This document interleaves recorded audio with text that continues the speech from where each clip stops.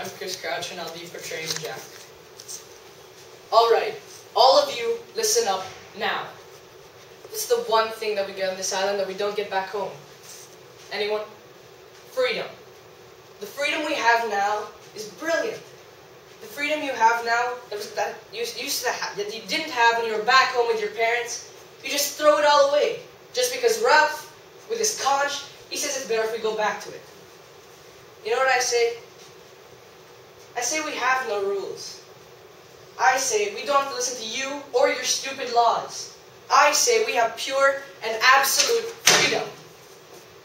You know, I think I can be a better leader than you ever were. No, I'm sorry.